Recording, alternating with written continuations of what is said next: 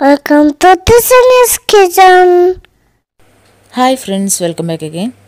ഇത് നമുക്ക് ചക്കക്കുരു വെച്ചൊരു കറി തയ്യാറാക്കാം. അപ്പോൾ ചക്കക്കുരുവിൻ്റെ സീസൺ ആയതുകൊണ്ട് തന്നെ നമുക്ക് ചക്കക്കുരു ഒരുപാട് അവൈലബിൾ ആണ്. അപ്പോൾ അത് വെച്ചിട്ട് നമുക്ക് ഒരു പഴയകാല കറിയാണ് തയ്യാറാക്കുന്നത്, ചക്കക്കുരു മുതിരക്കറി. അപ്പോൾ തൊട്ട് മുന്നേ നമ്മൾ ഒരു ചക്കക്കുരു മാങ്ങാക്കറി തയ്യാറാക്കിയിട്ടുണ്ട്. അപ്പോൾ അത് കാണാത്തവരുണ്ടെങ്കിൽ കാണണം, നല്ല ടേസ്റ്റി ആയിട്ടുള്ള കറി തന്നെയാണ്.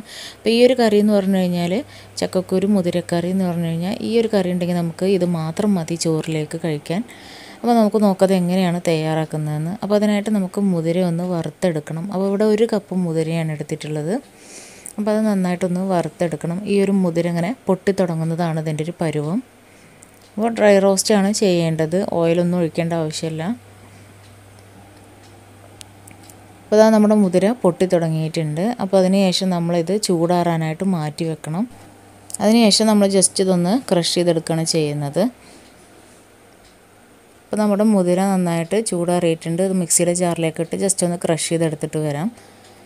അപ്പോൾ ഇത് മുതിര നന്നായിട്ടൊന്ന് ക്രഷ് ചെയ്തെടുത്തിട്ടുണ്ട്. ഇനി ഇത് നന്നായിട്ടൊന്ന് വാഷ് ചെയ്യണം. അതിൽ കല്ലൊക്കെ ഉണ്ടാവും, അതെല്ലാം കളഞ്ഞ് നമുക്കിതൊന്ന് കുക്കറിലേക്ക് ഇട്ട് കൊടുക്കാം. അപ്പോൾ അത് കുക്കറിലിട്ട് ഞാൻ അതിന് മുങ്ങത്തക്ക വിധത്തിൽ വെള്ളം ഒഴിച്ചു കൊടുത്തിട്ടുണ്ട്. ഇനി ഇതിലേക്ക് നമുക്ക് ക്ലീൻ ചെയ്തിട്ടുള്ള ചക്കക്കുരുവാണ് ചേർത്ത് കൊടുക്കേണ്ടത്. ഒരു 15 മുതൽ 20 ചക്കക്കുരു വരെ എടുക്കാം. അപ്പോൾ അത് തൊലി കളഞ്ഞ് നീളത്തിൽ കട്ട് ചെയ്തതാണ്. ഒരു വലിയ തക്കാളി നീളത്തിൽ അരിഞ്ഞത്, 2 പച്ചമുളക് കീറിയത്, പിന്നെ വേണ്ടത് 1 ടീസ്പൂൺ മഞ്ഞൾപ്പൊടി, 1/4 ടീസ്പൂൺ മുളക് പൊടി.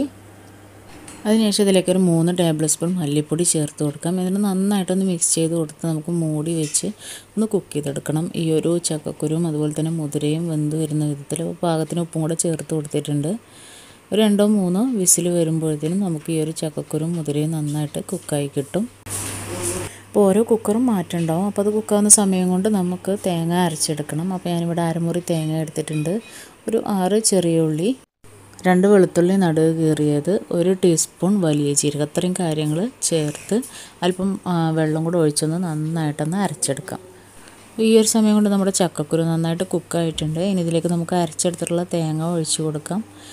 ഒരു മിക്സിയുടെ ജാറിലേക്ക് തന്നെ അല്പം കൂടെ വെള്ളം ഒഴിച്ച് അതും കൂടെ നമുക്കിതിലേക്ക് ഒഴിച്ചു കൊടുക്കാം. അപ്പോൾ എത്രത്തോളം കറി വേണമെന്നുണ്ടെങ്കിൽ ഈ ഒരു സമയത്ത് വേണം അതൊക്കെ റെഡിയാക്കി എടുക്കാൻ വേണ്ടിയിട്ട്. അപ്പോൾ ഈ ഒരു കറി തയ്യാറാക്കുന്നത് എൻ്റെ ഉമ്മയാണ്. ഇനി ഇത് നന്നായി മിക്സ് ചെയ്ത് കൊടുത്ത് നമുക്കിതൊന്ന് ജസ്റ്റ് ഒന്ന് തിളപ്പിച്ചെടുക്കണം. ഇനി ഇതിലേക്ക് വറവിടാനുണ്ട്. അതിനായിട്ട് ഞാൻ കുറച്ചധികം ചെറിയ ഉള്ളി ഇവിടെ അരിഞ്ഞു വെച്ചിട്ടുണ്ട്. ഇനി നമുക്ക് പാനിലേക്ക് അല്പം വെളിച്ചെണ്ണ ഒഴിച്ചു കൊടുക്കാം. വെളിച്ചെണ്ണ ചൂടാകുന്ന സമയത്ത് നമുക്ക് ഈ ഒരു അരിഞ്ഞെടുത്തിട്ടുള്ള ഈ ഒരു ചെറിയ ഉള്ളി ചേർത്ത് കൊടുക്കാം. ഇനി ഇത് നന്നായിട്ടൊന്ന് മൂത്ത് വരുന്ന സമയത്ത് നമുക്കിതിലേക്ക് കറിവേപ്പിലയും 1 വറ്റൽമുളകും കൂടെ ഇട്ട് കൊടുക്കാം.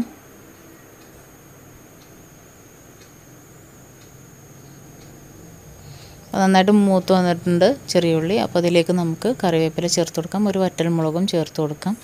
ഇത് നന്നായിട്ടൊന്ന് മിക്സ് ചെയ്ത് ഈ ഒരു കറിയിലേക്ക് ഒഴിച്ചു കൊടുക്കുക. അപ്പോൾ നമ്മുടെ ചക്കക്കുരു മുതിരക്കറി ഇവിടെ റെഡിയായി. നല്ല ടേസ്റ്റി ആയിട്ടുള്ള കറിയാണ്. ഈ ഒരു കറി ന്യൂ ജനറേഷനൊന്നും അറിയില്ലായിരിക്കും.